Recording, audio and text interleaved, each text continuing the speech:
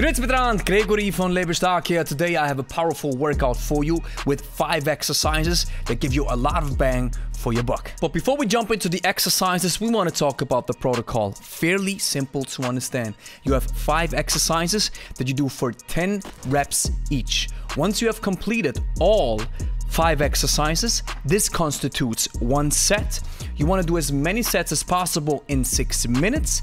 This constitutes 1 round, and you want to do 4 rounds total. Try to go unbroken in between the exercises with as little rest as possible in between. Exercise number 1 is the hand-to-hand deadlift. You start with the kettlebell resting between your legs, then you grab it with 1 arm, stand up, push your hips into the kettlebell, and then drop it back down. Make sure you keep a straight spine throughout the exercise. Exercise number 2 is the hand-to-hand row. The same position like in a deadlift, but now instead of standing up, we stay in the bent over position, grabbing with the kettlebell with 1 arm, and then we pull the elbow close to the hips. Then we have exercise number 3, the goblet squat. You clean the kettlebell up, grab it in a sandwich grip, and then you go down as far deep as you can into the squat as possible. You can rest even for a couple of seconds down there, and then you stand back up. Exercise number 4 is the alternating reverse lunge. You take a big step back in order to feel a tight stretch in your hips. Then you bend your knees, touch the floor with your knee behind you, and you stand back up. And the final exercise is the alternating clean and jerk. You clean the kettlebell onto your hips,